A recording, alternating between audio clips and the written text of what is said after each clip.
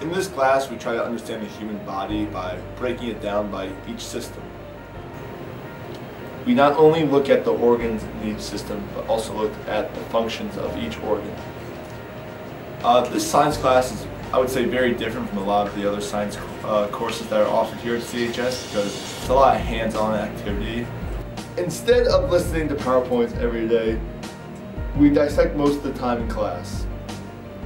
You don't need any background in anatomy to enjoy the course because most of it came into the course with little knowledge of the breakdown of the human body. This course is open to juniors and seniors, and as a student who's currently taking it, I highly recommend it to anyone.